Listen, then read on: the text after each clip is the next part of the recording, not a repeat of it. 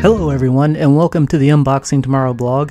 This is a fairly new topic that I'm covering for part of my software-defined radio series, or SDR, and it involves band stop filters that are pretty useful in a lot of different applications. The first question you might have is, what is a band stop filter? Essentially, this is a type of filter that goes by a lot of different names. Some people call it a notch filter, some people call it a reject filter. Regardless of the name, the idea is that you're blocking out a range of frequencies that you're not particularly interested in listening to.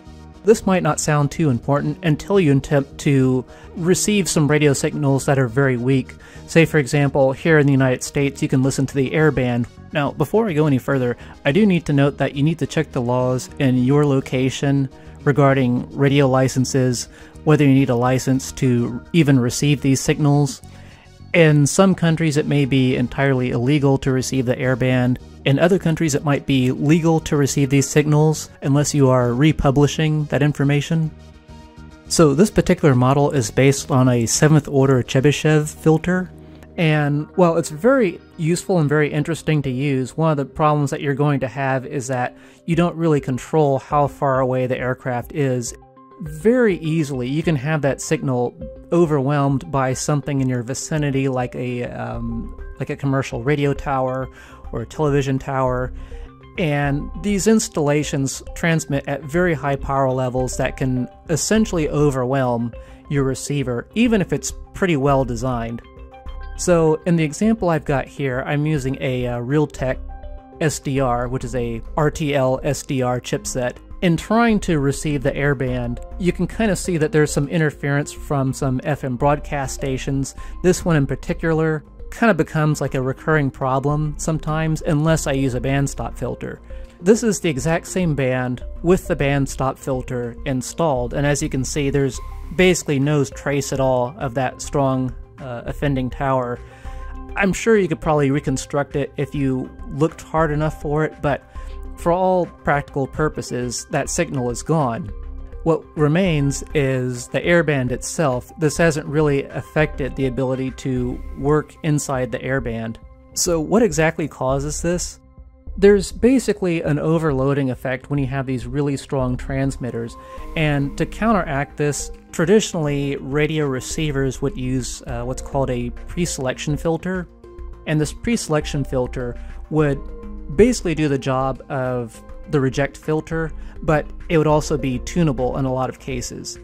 The reason the SDR doesn't have its own reject filter or its own pre-select filter is because it covers such a wide range of frequencies.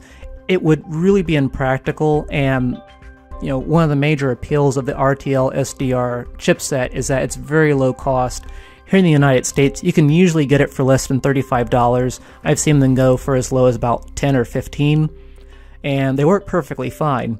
But once you're forced to install a really elaborate filter bank, you really lose that low cost to it.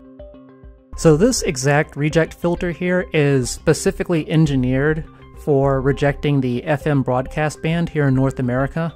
I have a couple of other filters that are designed for the AM band. There's also even a band pass filter which only lets in a certain narrow of frequencies. This is something that I've used in the fairly recent article I did on ADS-B telemetry from aircraft. And the idea is basically the same. You want to block out the entire part of the radio spectrum that you don't necessarily want to use, which is going to be a very large portion of it.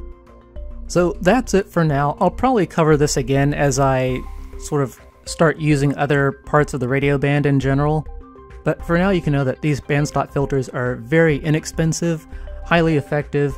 I definitely recommend using them, and in fact I plan on purchasing probably one for every SDR that I have currently. If you'd like more detail, be sure to drop by our website at unboxingtomorrow.com. And while you're there, also consider contributing to the Patreon page. We also do a monthly poll and a best practices session where after every major build, I'll just go back, kind of rewind, and go into a lot of detail that might not justify an entirely new article. So it's something to consider if you're really enthusiastic about STEM, robotics, embedded systems, signal processing in general. Just be sure to give us a like, and we'll see you next time. Thank you.